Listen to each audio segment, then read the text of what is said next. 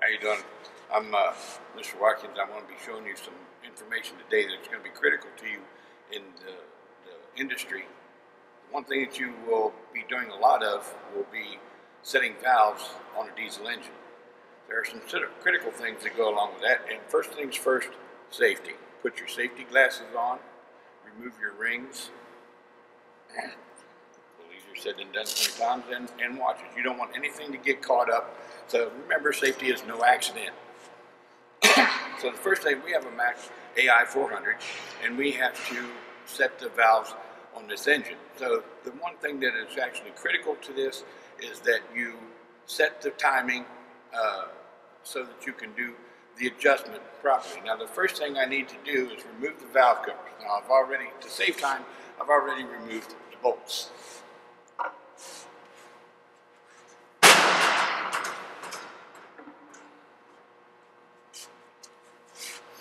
Now part of what I want to show you is actually on this. I don't know if you can zoom in on that. Yeah. All right. You'll notice on here that it gives you a valve adjustment.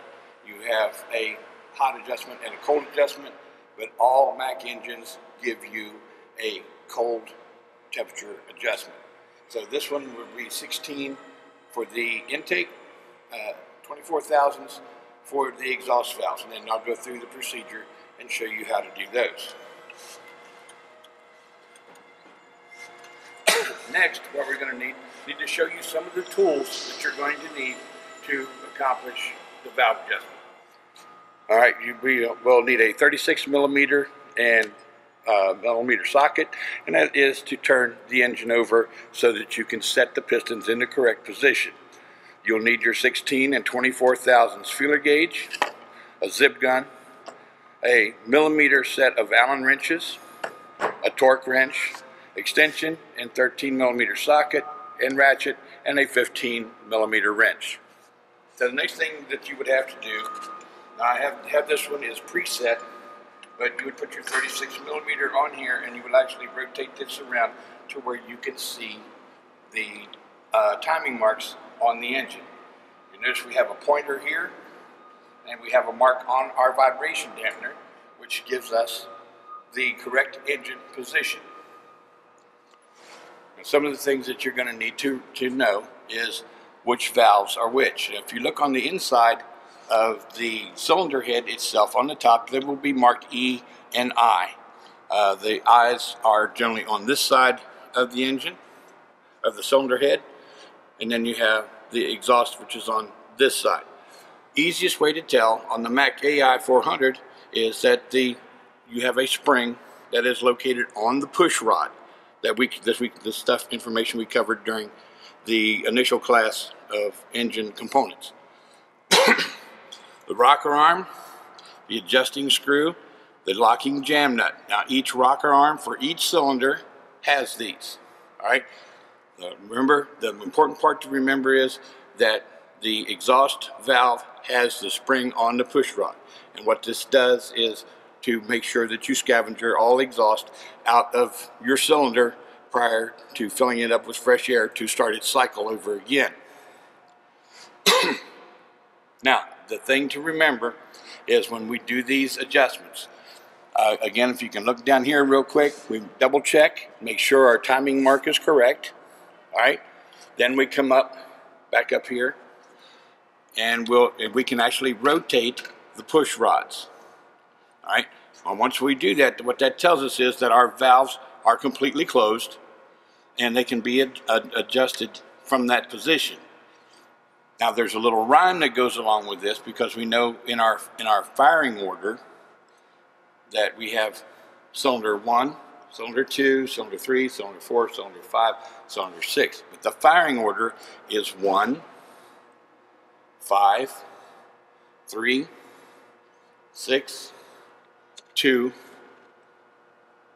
4. All right. Now the thing that's important about that is if you're doing a valve adjustment by yourself, every time that you set a set of valves, you can set it by the firing order, but you have to rotate the engine 120 degrees when you change each cylinder. Now sometimes, and they're marked in increments 1 and 6, 2 and 5, 3 and 4. You can edit that one out. All right, so now, if you remember the rhyme, now this is the important part. Do the first 2 valves, then you will do 1 valve per cylinder all the way through the engine. And you don't have to get down off the engine to rotate it. All right, so we will do intake and exhaust. Intake will be on cylinder 2, exhaust will be on cylinder 3. All right, then we go intake again on cylinder 4, exhaust on cylinder 5. Now you notice that I can actually turn all of these push rods that I told you before, right? They all spin. That means that valve is closed and is in an adjustable position. So once we go through and we set the valves, then we get down to the other end, and I'll show you that.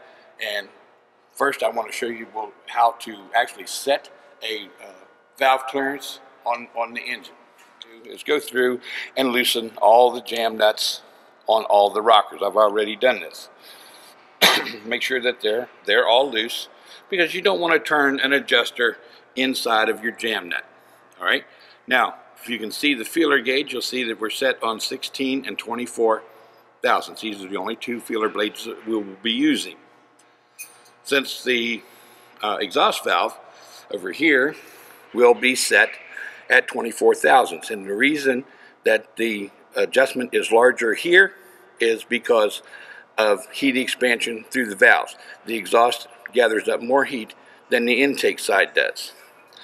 We'll go through and we'll do our exhaust valve first. Now you'll notice that there are bridges in here that are loose. These bridges operate 2 valves simultaneously. But so we're doing the exhaust valve, which is 24 thousandths. Now on this particular engine, you might want to come around to this side.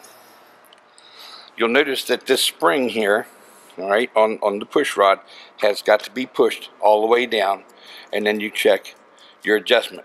If you fail to do that, then your adjustment will be off. Okay, so that's kind of loose. We'll take our 5mm and we'll push down and adjust at the same time. Now you want to do these right to where there will be just a little bit of a drag, and at that time you'll tighten up your nut, still holding your adjusting screw, and you can give this a little tightening. Recheck your adjustment, and you still have a slight drag there, so that's really good. All right, then you'll go to the intake valve. I don't have enough hands here. Okay, so we will. This one you don't have to push down on. So if it was, say it was really loose, like that, and then as I would turn it, you see that the gauge itself moves. So once it moves up and it stays steady, you're generally pretty close. So just give it a little, and you have to be very gentle. Okay, so then we got that one, and we'll give it a little bit of a tightening there. Go back, double check it. We have a nice little drag there. So now that takes care of cylinder 1, number 1 on top dead center, and that is on its compression stroke. So we don't have to worry about what strokes they're on from here on out until we get to the other end. Now we'll go to cylinder 2. Remember, it's intake, exhaust, intake, exhaust. Okay, and as long as you can remember that, you should never have any problems. So we find our 16. We stick that bad boy right under there. And you see our gauge move just until you feel it tighten up on the Allen wrench, and that generally will put you right just about on a perfect spot. Then turn down your jam nut, hold it, snug it down just a little bit, recheck it, and it moved a little bit, so we have to go back.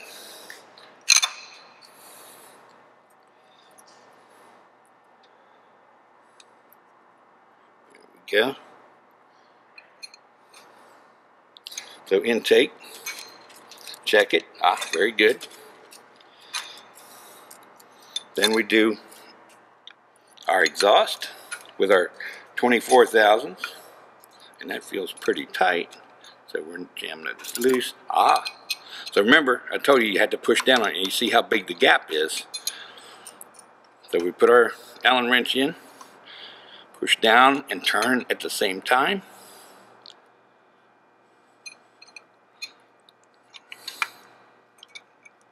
Get a little bit of drag.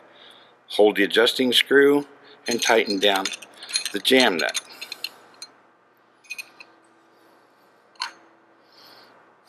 Recheck.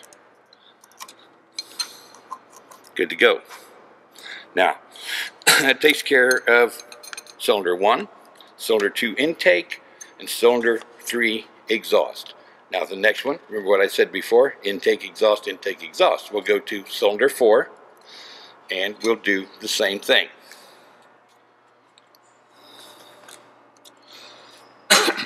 So we'll do intake here. Stick that bad boy right down in there, jam nuts loose.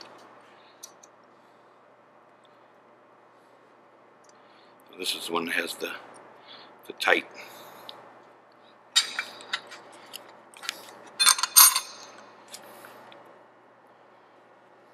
Oops, a little bit too much there. There we go. Right, nice little bit of drag. Tighten down a jam nut. Snug it down. Recheck. Good to go.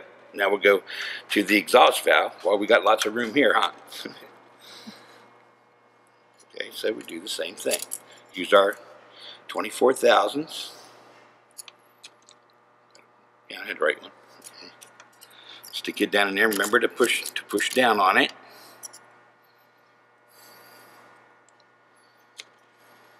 So we know we might have to loosen that one up just a little bit.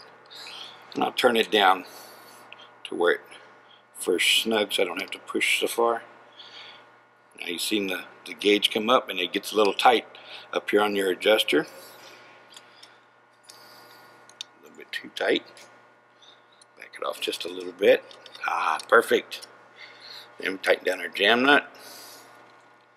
Hold our adjusting screw. Give it a little snug up. Now at this time, since that's cylinder 5, now at this time we will start and we'll have to re-rotate the engine 360 degrees. Put it on the engine. Let me get around here on this side. Get on there. Now we're going to come all the way around 360 degrees and we're going to come right back to our timing mark.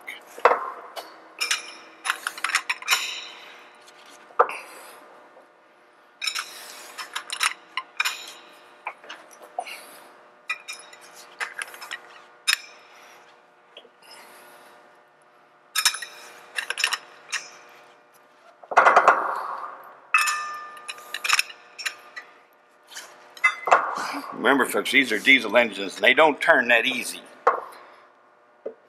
There's a lot of compression on these engines. They run about 22-to-1 compression ratios.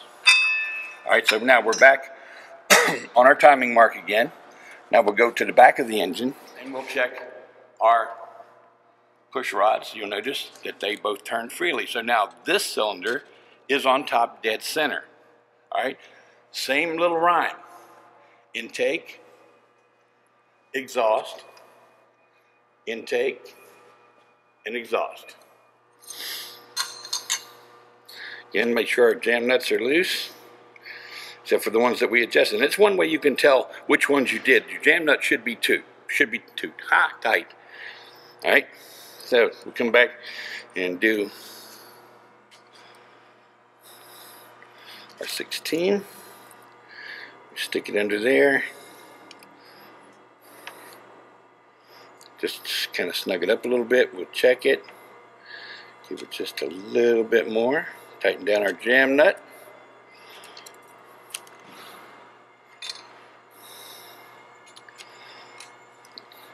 Give it a little bit of snug. Then we'll go over to our exhaust valve.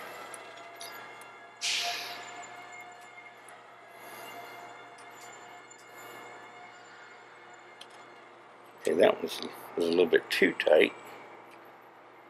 Remember to push down on it. That's the important part. Remember, this push rod has that exhaust spring on it. Oop, right. Okay, a little bit of drag. Tighten down our jam nut. Give it a little bit of torque. Here we go. Now, what did I say the next one was? We're going to go intake and exhaust. Let me just double check and make sure I got the right one. I don't want to miss-scent my valves.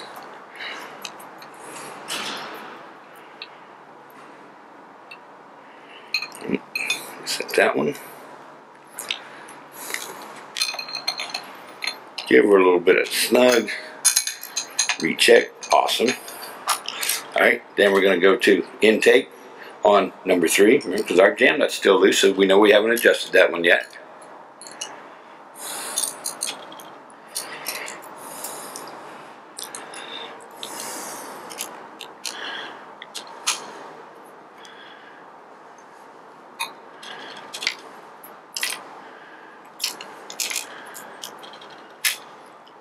Alright.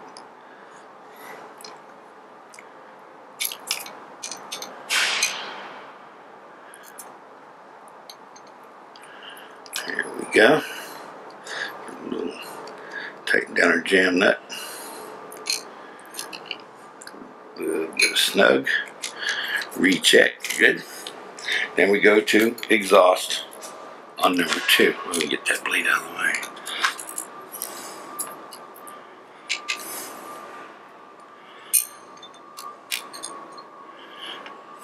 We got a ways to go with that one, huh?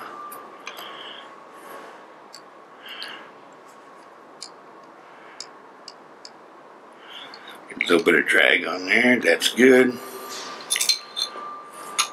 Hold our adjusting screw. Give it a little tug. And that completes your valve adjustment. You've just adjusted every valve in the engine. Like I said, in the industry, if you're out working on truck stops, you'll get these engines that will come in. So you need to make sure that you have the right measurements for the right temperature of your engine. If your engine is up to operating temperature, your adjustments, according to manufacturer specifications, will be different. But that's how you set those. Remember your safety equipment, be safe, be a technician.